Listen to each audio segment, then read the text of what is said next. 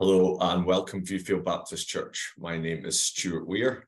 I'm National Director of Care for Scotland. It's a real joy to be able to share with you in this pre-record that you'll be watching online or on a screen somewhere this Sunday or some point this coming week. It's a real joy to be able to share with you and to come and contribute to your community of faith. One very personally, it's just a real joy as a friend of Ray's to be able to just contribute for a day and to share. Thank you, Ray. It's great to be able to come alongside God's people in Dunfermline and share in this way the work that we're doing, and to see if that is something that might flange with you, might be of interest to you, that you might wish to partner with going forward. It's also a real joy because family of mine from the past, David and Helen Main, Caroline and Lorna, are my uncle and auntie and cousins. Some of you who've been around the church for a while may know them. And so there's a little bit of a personal connection there too. So thank you for allowing me to join. I want to share from scripture with you this morning. And so I'm just going to share my screen with you.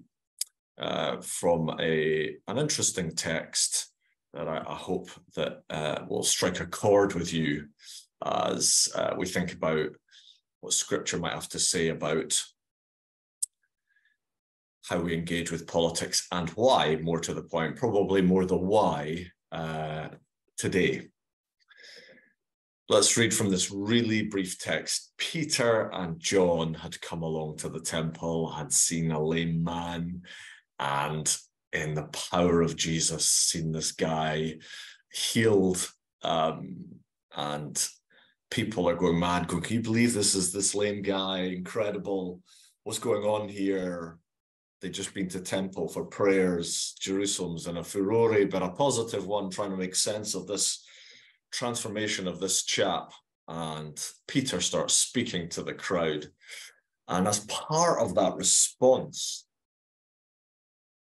fair way through his response to the crowd, do you think that we did this with our own power, etc., etc.? He says to them, to the Jews, to his fellow Jews, you killed the author of life, whom God has raised from the dead. And I don't know about you, but it struck me when I reread this a few months ago. I was like, wow, Jesus as the author of life, do we really consider him with that title? Jesus has many titles: Son of Man, Son of God, Emmanuel, God with us, King of Kings, Lord of Lords, and they are all right and true and befitting of him. But how often do we think of Jesus as the author of life? Just an incredible title. And this phrase kind of evokes interesting images about Jesus himself as an author. It kind of draws our mind back into kind of the Old Testament at times when we think about, in your book were written all the days that were formed for me, Psalm 139. The fact that he is an author and he writes us into his script. This whole concept of life comes from him. And then if we stretch our minds into the future, Revelation 20 verse 12, we hear about the books were opened, and also another book was opened, the book of life. And so this author is bringing life, writing life into being, creating life, writing us into his story of creation. The God who is both creator, sustainer, and redeemer, and ultimately who will be glorified and transform all things in an incredible way. We are the characters in his script. We are meant to perform and engage in the story and in the cadence of his music in a way that is befitting of him as his creatures, as his friends. And so the Jesus of the Gospels is the very creator of the world. He brought everything that exists into existence out of nothing in his authorship. We think, as well as we think of the Gospels, his command of the wind and the waves, and the awe that evoked from the disciples in the boat, who'd momentarily before been utterly terrified for fear that their lives would be over there and then. The cursing of the fig tree, and in that moment, the fig tree obeys his curse. And of course, same God, Jesus himself, with the Father and the Son, parting the Red Sea, standing the sea up like walls.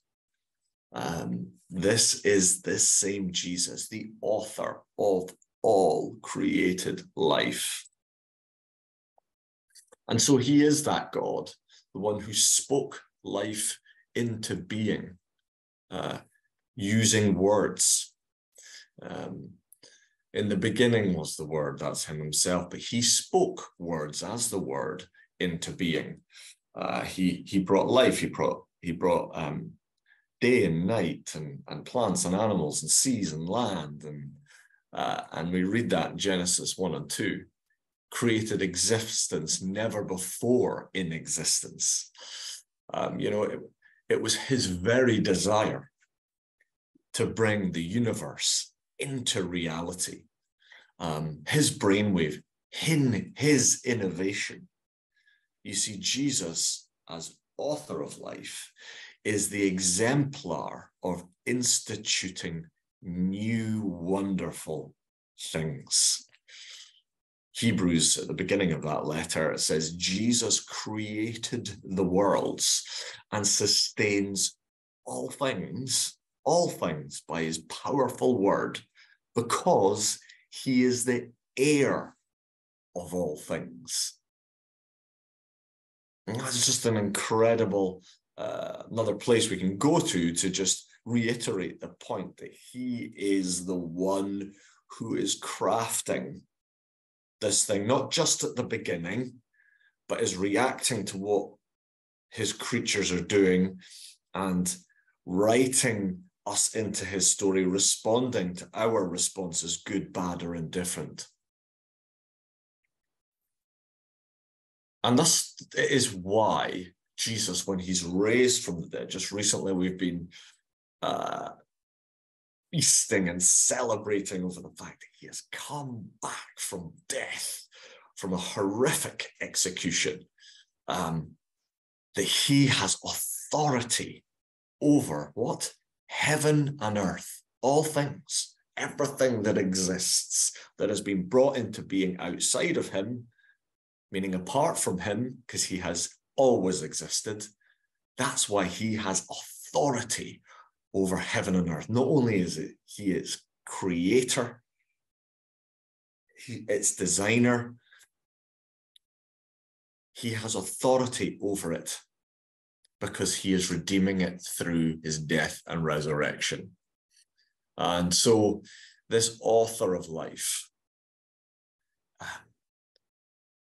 speaks of his immense power, despite his humility, despite how he looks, despite the fact he's also human as well as divine.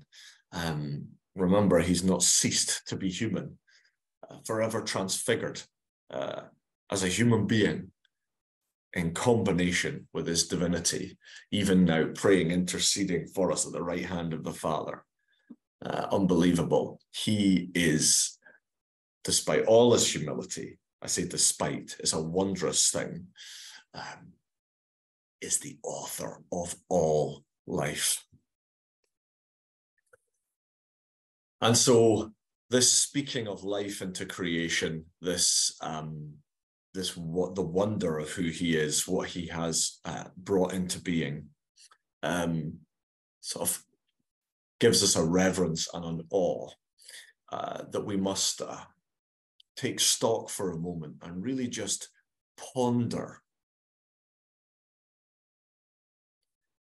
his mastery, the fact that he is master, the fact that he's the one with the pencil, and not us. We are the words on the page.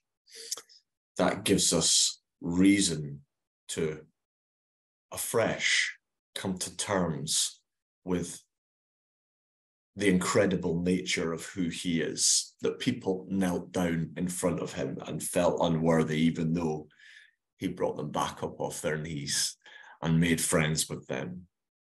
It should evoke that response from us. And of course, he was the bringer of life as its author. I don't know if you know this picture. This is a picture by the Glaswegian artist Peter Howson. And this depicts Legion being delivered from the demons. He was an exorciser of demons, bringing shalom, peace, and harmony. Harmony between humans and the Father, harmony between humans and our fellow humans, harmony with the rest of creation, i.e. animals, plants, land, seas, air, and harmony with oneself. You know, Jesus brought life where there was deadening staleness and imprisonment. You think of how the religious leaders of the day had made a prison out of the Torah, out of the Jewish law, out of what we know as the Old Testament. And Jesus unlocked it and showed an interpretation of it that breathed life. Reading by the Spirit, seeing all the signposts, the scarlet thread the whole way through. We see that in the Road to Emmaus resurrection story, where he had to go, have you not been reading the texts? Let me just show you how this should be read. And yet it had not been told that way. He brought life back to the story, enabled them to read it afresh as the bringer of life. He showed the ways of the kingdom of heaven. Forgiveness, incredible, relentless, ongoing, almost dogged and persistent forgiveness. Hospitality, the raising up of the poor and the lowly and the low in status. Women were all of a sudden in the brigade and no longer on the outside. Just everywhere he went, he brought life, undoing that social stigma, lifting up the lowly, as Mary called herself in the Magnificat in Luke 1. But the ways of the kingdom of heaven weren't just about salvation towards forgiveness. And yes, it is that, very much that. We've received God's forgiveness through Jesus. But we are entered into, through this bringer of life, a new order of life that we can go on living.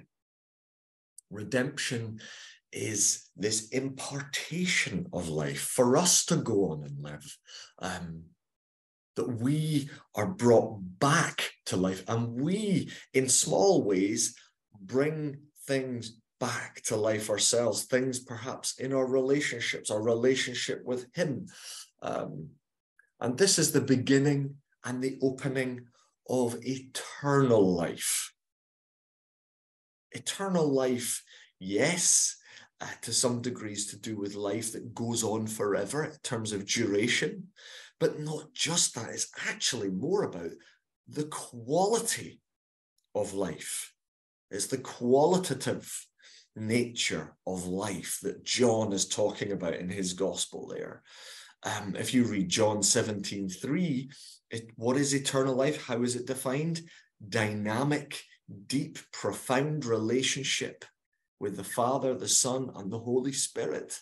It's about a quality of relationship with God himself, a new vitality, an enhancement of life, everything in 3D, in color, great pungent smell and warmth of relationship, kinesthetic, holistic, wonderful. Do you know, faith, having faith in him, truly believing that he is real, knowing that he is real, living with him minute by minute, hour by hour, day by day, that brings a power and a vitality to our lives.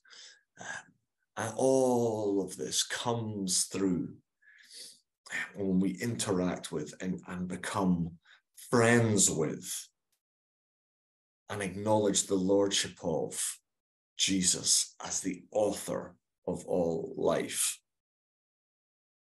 And so the ways of the kingdom of heaven take us even further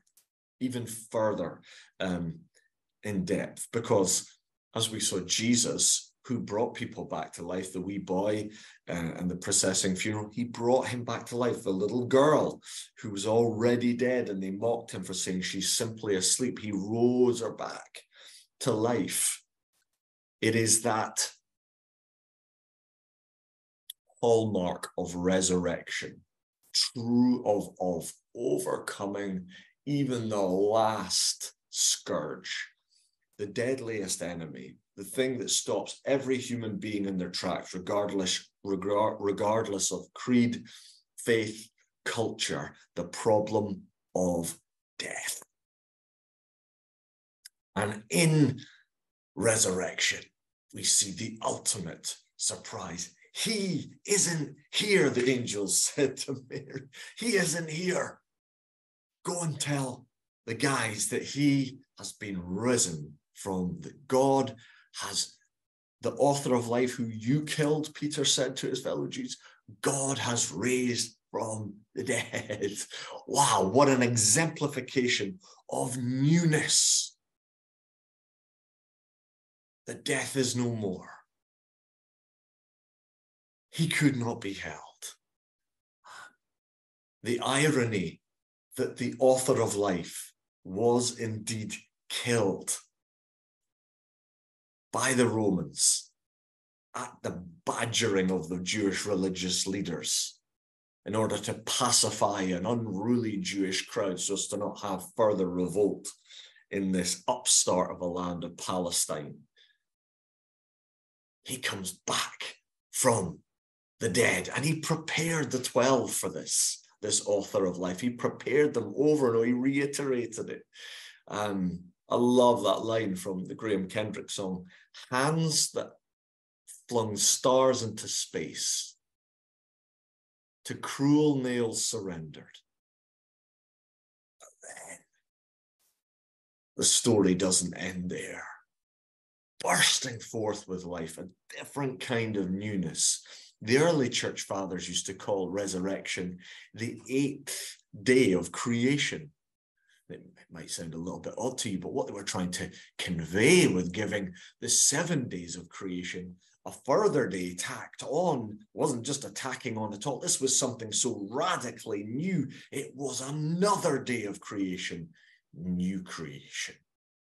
If anyone is in Christ, they are a new creation, because death has been overcome and this enhancement of life being written into his script really takes hold in the world afresh with every life that acknowledges him, surrenders their lives to him.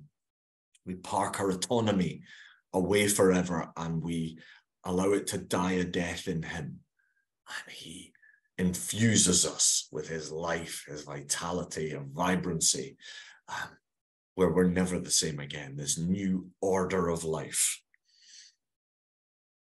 And so not only did God raise Jesus from the dead, as our text in Acts 3:15 relates, it wasn't just the Father that raised the Son from the dead. Jesus raised himself from the dead. He said already in John chapter 10:18, I have the power to lay down my life and I have the power to take it up again. So the Father raised Jesus from the dead, Jesus raised himself from the dead, but also the Holy Spirit raised Jesus from the dead. Romans 8:11, if the Spirit of him who raised Jesus from the dead, Paul writes in his letter, if the Spirit, meaning because he did, Father, Son, and Holy Spirit, the whole wonder of our triune God, the Godhead, was involved in the raising of Jesus from the dead. Why am I trying to bring this up? I suppose revisit this perspective of Jesus as the author of life to you today. Well, because there are some things in creation, as it was very early doors in the creation story, that humans overreach the intent that God had for us in this creation. There is the possibility of going a different way from the way he set out. God didn't say such and such, says the serpent. If you just take from that tree, you'll be like God. As if being God's image wasn't enough, the serpent pushes it further, says you'll be like God. Well, actually, we already are housed with God's image and likeness as men and women together, working together, living together in this creation, in this planet that he has given to us to steward, to rule and subdue. But we can overreach, overstretch the bounds of that relationship. And once again, that is being attempted with a proposal to encourage assisted suicide, prematurely ending people's lives with medication, with the help of a doctor in our society. And this is one of the main takeaways I wish to bring to you today, is to say, as a result of the scope of Jesus' life, his authorship, his creatorship, his sovereignty, all of it is his. He has given us a place. He has given us partnership with him. And yet, our Scottish Parliament will, at some point this year, be dealing with a fresh assisted suicide, a third attempt to prematurely end the lives of those terminally ill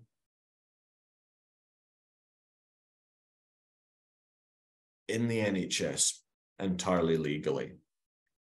And we believe that this is another overreach. This is an overreach to say, we will determine when certain people die, rather than Jesus himself, the one who writes life into his script, the one who writes us out of the story and then writes new people in, and every fresh generation is written in and older generations are written out.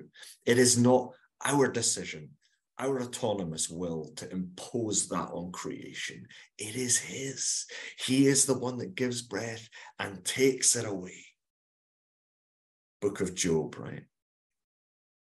And so we want to corral you, Viewfield Baptist Church, to really consider vouching for those at the end of life who might feel a burden to their family, a burden to the state that they might be taking up a hospice bed somewhere, a burden to NHS services, when they are no burden at all. They still have the life in their lungs that Jesus has given them. And yet, because of the suffering, and a very understandable suffering to wish to avoid, there are those in our Parliament, Liam MacArthur, as you can see here, MSP for the Orkney Isles and Deputy Presiding Officer, who wish to prematurely end human lives. And you may say, well, actually, he might have a decent point here, because terminally ill folks are really struggling at the end of lives. And they are. They really are. There's no question of that. But this bill is based on a Canadian bill and other bills like it. And in each of the jurisdictions, the Netherlands, Belgium, the states of Oregon, New Jersey, and Washington in the United States, and now Canada, whenever bills have been passed, we'll say these are only for the exception and not for the rule. Once the bill is passed in these narrow definitions, the barn doors are then blasted wide open, and assisted suicide is then offered to many others teenagers who are depressed, people struggling with other kinds of mental health. It becomes, in the Canadian law, discrimination to not allow assisted suicide for other difficult things and reasons in life. People become tired of life or lonely or a little bit desperate. We want to vouch for people struggling, to say, even though you are struggling, even though suffering is real, and we wish that weren't happening in their lives, in your life, we want to vouch for and protect the end of life, because Jesus is its author, not us. We have overstretched, overreached our limits as human beings and are coming away, well away from his mastery, his lordship, acknowledgement of the fact that he is the one that gives us breath. So will you stand with us today? Will you get involved with Care for Scotland, learning how to speak to the Scottish Parliament well, with good tone, with good information by which you can convey some of these things? We would love you to be involved in that process with us, and we can help you do that for sure. We will leave you details by which you QR codes by which you can sign up for those of you watching online, and sign up for our prayer diary to get information either through your mailbox or in your inbox, to find a way of telling a better story in Scottish politics. We want to speak life into a place that wants to usher in premature death. Will you stand with us? Lord Jesus, we wonder at who you are. We bow down and get on our knees on our dusty road or our flawless tarmac drive and say, you are, Lord, get away from me. And yet you lift us up and say, I love you. I want to show you this is the way. This is how you live. And so allow us this week to take steps into the vibrancy of life. You who breathes and brings life back from the dead. We look forward to the day when you raise us up from being asleep in you, and all things will be new, all suffering and tears will be gone.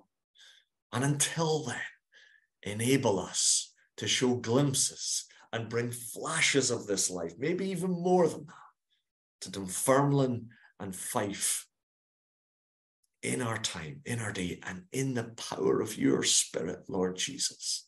We pray this in Jesus' name. Amen. Well, thanks for being patient and allowing me to share that with you this morning. I look forward to meeting some of you in person and perhaps hear from you in my inbox and in other ways if you want to engage further with us at Care for Scotland. It's been a real pleasure, and I hope to see you soon. Blessings.